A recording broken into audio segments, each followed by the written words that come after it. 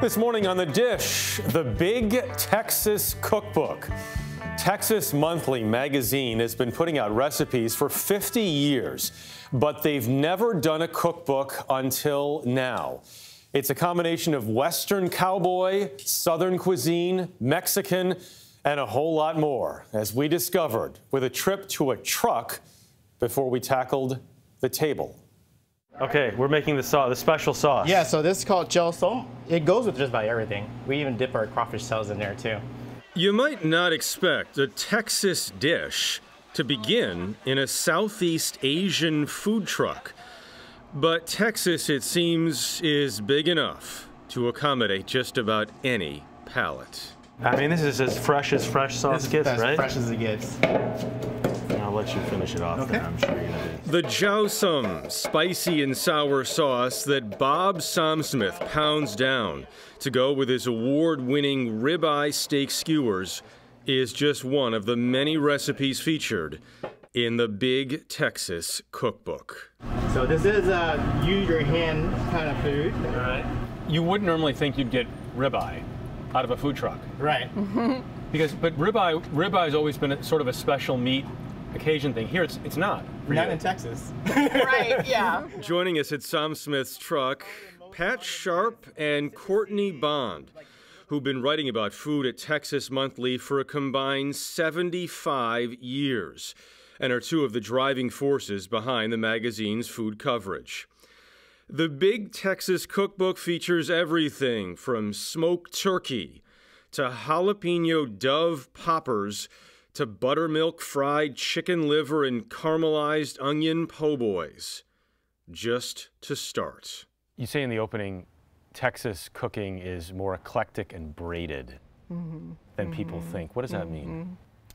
It's just so much more vibrant and varied than I think people realize sometimes. You know, you say braided. I think I'm looking. I love that word, by the way.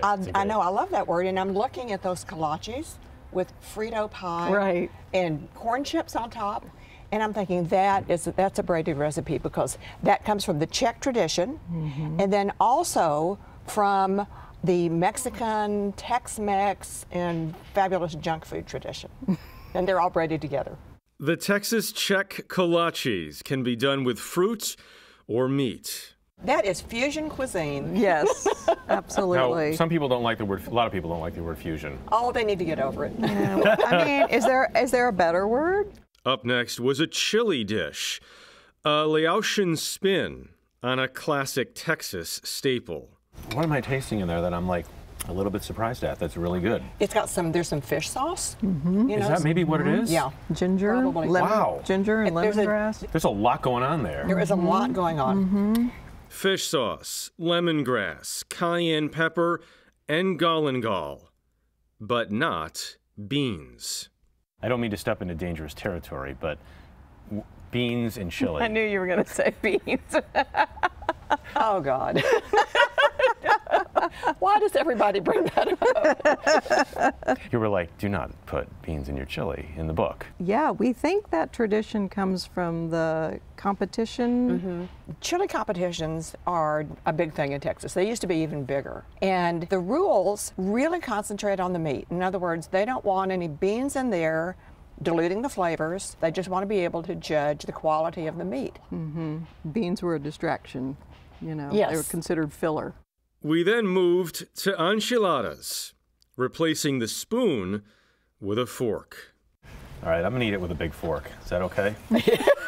I think you should. Listen, it's Big Texas. You'd be crazy not to. I got a big damn fork. Everything is bigger in Texas. There you go. All right, you're gonna give me a real fork. Okay.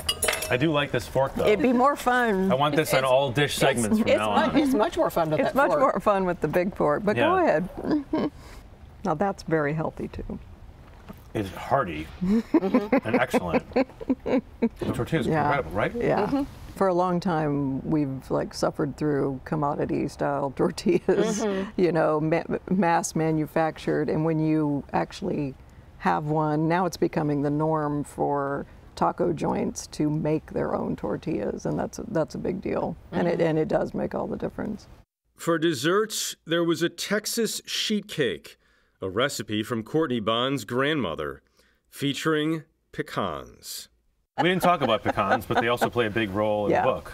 Yes, yes, they're everywhere. Yeah, it's the pecan is our state tree. The nut is our state nut. We love them in pralines. We love them in pecan pie, of course. We've got, what, at least 3 recipes in the cookbook that involve pecans. The drink, a Mexican martini with añejo tequila, lime juice, and orange liqueur. Feel free to bookmark these recipes now, because if you check back in a few years, all the new influences will likely mean the Big Texas Cookbook will have even more big changes.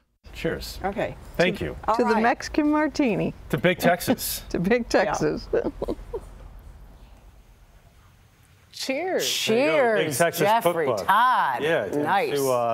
To Big Texas here.